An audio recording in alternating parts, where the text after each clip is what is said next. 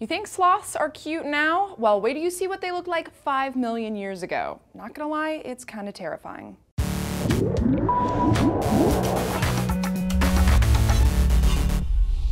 Hey guys, Tara here for D News, and believe it or not, the cute, furry little sloths you see today are not the ones that existed millions of years ago.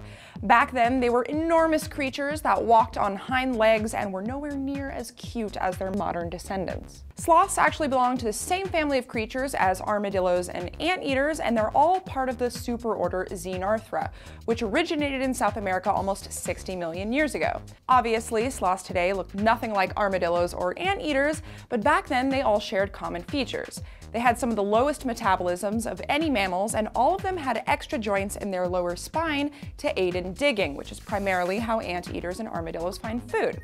Eventually, when North and South America fused together around 3 million years ago, many of the ground sloths that were once exclusive to South America migrated upwards, populating the entire Western Hemisphere, where they continued to thrive for millions of years. Now, if you're wondering how an extremely slow, tree-dwelling animal managed to survive an era that killed off creatures way bigger and stronger than them, it's because sloths back then were nothing like the sloths we know today.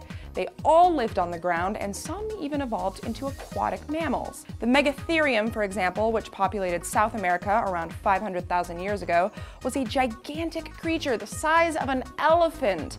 It weighed several tons and lived a full and active life on the ground, roaming alongside giant armadillos the size of rhinos. Now that is scary. Eventually, megatheriums evolved into what we now know as the three-toed sloth. But two-toed sloths evolved from a different genus called Megalonyx, which consisted of a slightly smaller but still pretty enormous species of ground-dwelling sloths. Two-toed and three-toed sloths are actually a great example of convergent evolution.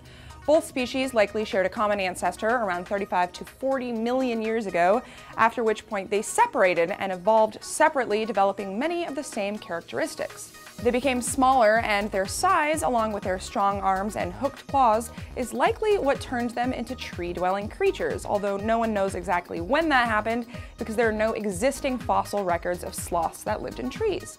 So how did they evolve to hang upside down?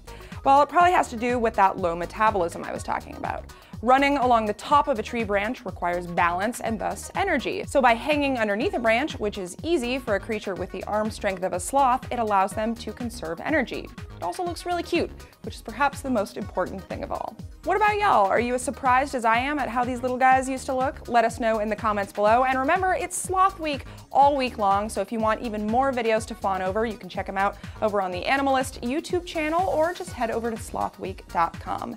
And we will put a link in the description below as well, just in case. That's it for me. Thanks for watching, and for more D News, just subscribe here.